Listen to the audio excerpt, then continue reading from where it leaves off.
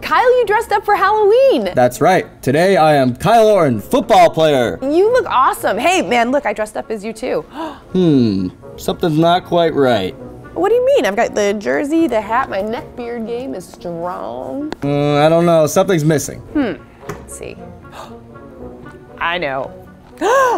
That's it! Yes! I am Kyle Orton.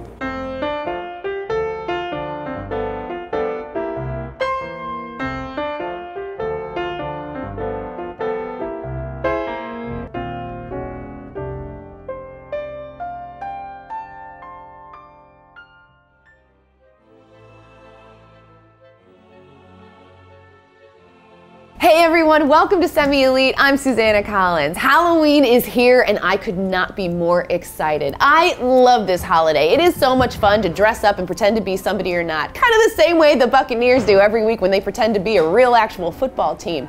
It's precious.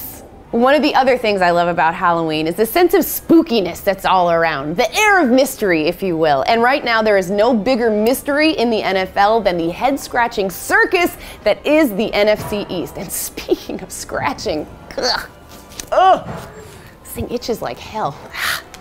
Much better. Who the hell is going to win this division? It's a damn mystery. Remember all that garbage football we talked about last week? Yeah, a whole lot of it is coming out of the NFC East. And here's the thing, a case can be made for any single one of these teams to come out on top. So that is what we're gonna do today. We're gonna unlock the mystery. These are my keys for each of these teams to win it.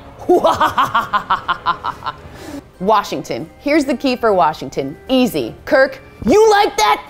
You like that? Cousins. And no, all that candy corn I've been eating has not gone to my brain. This guy is on fire after leading his team to the biggest comeback in Washington's history. And here's a stat for you. Washington is undefeated when Kirk Cousins does not throw a pick. So as long as he keeps the interceptions at bay, anything is possible. The Eagles. So the Eagles are really weird. I cannot figure them out. I don't think that they're actually that bad of a team, but they're certainly not a good team. Offensively, they cannot figure it out. Their run game is non-existent, and their receivers are dropping passes like Butterfingers. One of my favorite Halloween treats, by the way. But my real key for the Eagles is on defense. Until that Carolina game, they had one of the best run defenses in the league, and they need to shore that up if they're going to have any chance of coming out on top of this division. Get it together, Chip. Dallas. Not a lot of good things to say about Dallas right now, and it's not really fair because some of that is not their fault. They have been incredibly unlucky in the injury department. You lose guys like Tony Romo and Des Bryant, and inevitably things are gonna go into the shitter. But here's the good news. They are coming back, and this is their key. Once those guys return, they are going to have to play exactly the kind of football we anticipated we would see from them from the beginning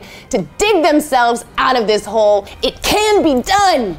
The Giants. Hey, Giants, bravo! You're the only team with a winning record in the NFC East. Way to go, 4-3, wow! So yeah, technically the Giants are in the driver's seat here, and the thing is they have overcome a slow start before. Talk about 2007, 2011, and that ended up pretty well for them. It's a little thing I like to call the Eli factor, as long as it's good Eli that shows up.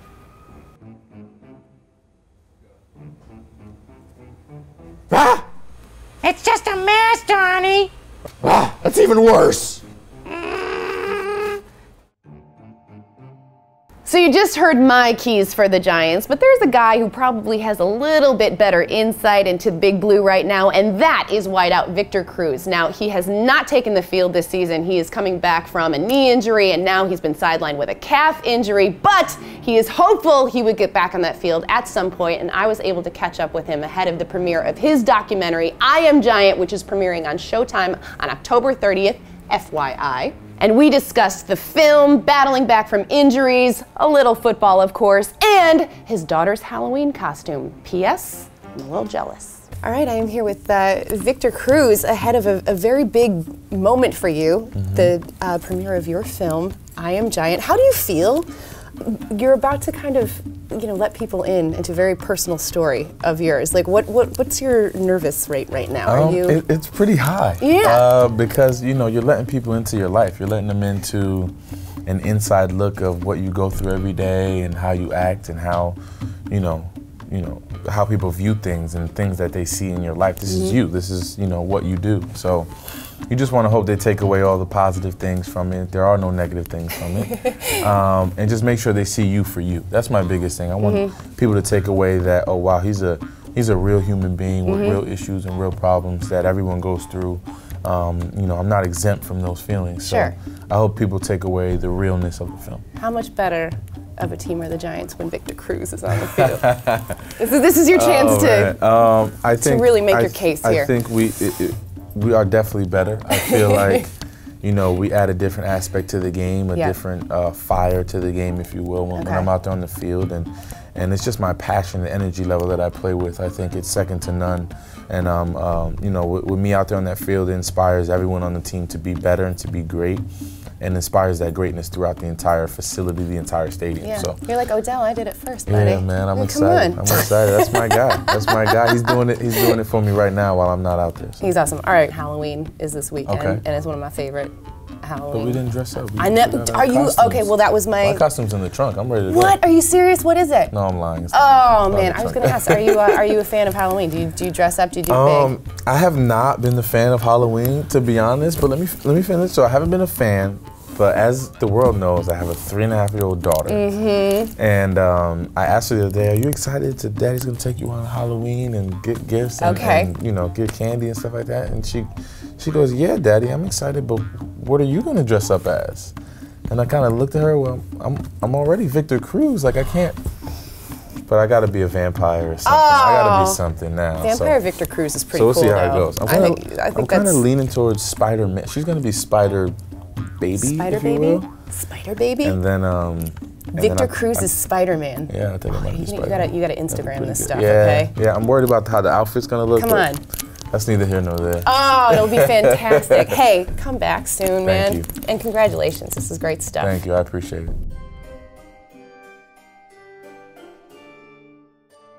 Last call! All right, last call. This one goes out to all the families who will be greeting trick-or-treaters at their door this Halloween. Give the kids what they want.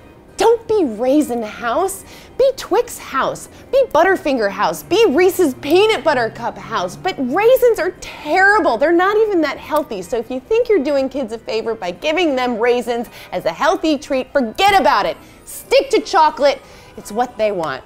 Whew, thank you very much. Hey guys, thank you so much for watching Semi Elite, and have a safe and happy Halloween.